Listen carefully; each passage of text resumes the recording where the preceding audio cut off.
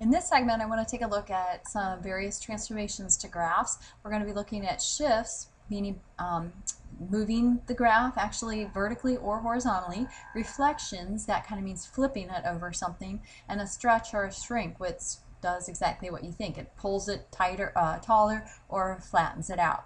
Before I can do that, I want to just remind you of a couple basic functions that we should know. I think everybody should know what y equals x squared is. That's our basic parabola here. The y equals x cubed, this kind of snake looking thing.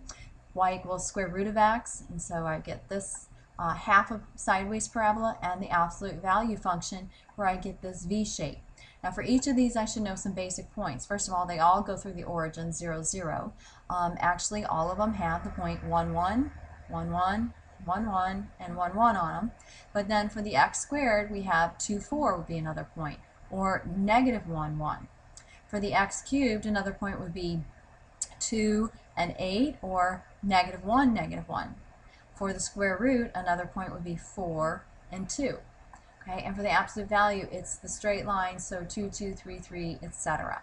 Let's take a look at the transformations. First of all, vertical transformations. Now that means shifting it up and down. So when you look here, I've got three different parabolas graphed, and the first one here in green is 3x squared, and then in the blue we did 3x squared plus 2, in pink or red it's 3x squared minus 3. How did adding or subtracting to my 3x squared change the picture? Well, the plus moved it upwards 2 units, and the minus moved it downward 3 units. That's not a coincidence. In general, we would say f of x plus or minus something is going to result in a vertical shift. In other words, the plus or minus is just kind of an afterthought after you've already done your main function. And it works logically. If you add, it moves it up. If you subtract, it moves it down. Okay? What about the horizontal shifting? Same 3x squared, but this time when we add the 2, we're going to add it before we square it, or if we subtract the 2, we're going to subtract the 2 before we square it. Well, that results, if you do it on the inside, it results in a horizontal shifting. And notice this is really important. When I added the 2, what happened to my parabola? It moved backwards. And when I subtracted, it actually moved forward. So in this case, it's kind of counterintuitive. So the rule in general, f of the quantity x plus or minus c, so it's inside, internal to the function itself, is going to result in a horizontal shift. And again, if I'm adding, it actually moves it backwards and it goes to the left. And if I'm subtracting, it moves it forward or to the right. Okay, other kinds of transformations we want to look at are reflections and then stretch and shrink. For the reflections, I'm going to use a different function, the square root of x. Now if I put a minus on the outside or a minus on the inside, it does two different things, right? So square root function is my half parabola, and if I put the minus on the outside, what did it do? It flipped it over the x-axis. Okay, so that's a reflection over the x-axis if you put a negative out front of your function. It flips it upside down.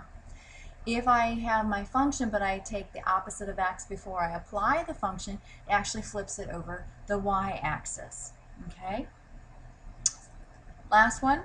If I want to start with x squared and I multiply it by a 3 or a 1/3, what difference is that going to make?